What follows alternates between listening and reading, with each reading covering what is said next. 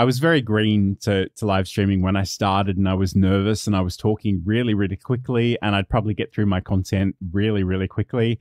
And the thing that I didn't really understand at the time was that I would say the last thing I wanted to share with you, and I would hit the stop streaming button immediately.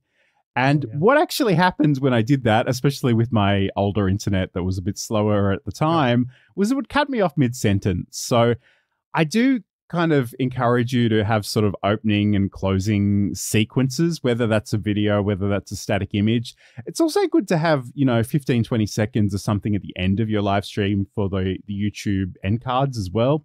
Yep. If you want to, send somebody off to another piece of your content. I spent a solid week preparing for a live stream, and I had slides and I had software demonstrations and I had all my scenes set up in OBS. Everything was ready to go. I was so well rehearsed. I did the whole stream.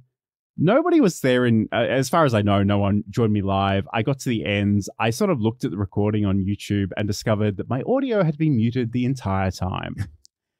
And I was just ready to throw myself in front of a bus at that point in time. It was just so depressing. And to be honest, with my temperament, that could have just ruined my entire month. But I don't know what it was. But in that moment, I sort of went, you're being stupid. Just schedule it for half an hour from now. We'll do the whole thing again. It'll be fine.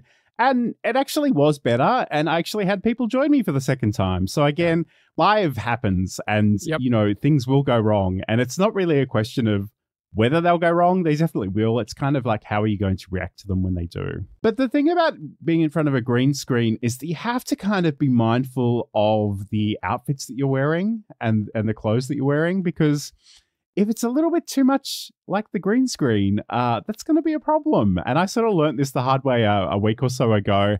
I had this bright fluoro yellow t-shirt on, and I wore it, and I didn't think twice about it, and I just looked like this. I was just a floating head. So unless you're actually, doing it for comedic purposes, or I don't know, Halloween's coming up, Headless Horseman might be ideal.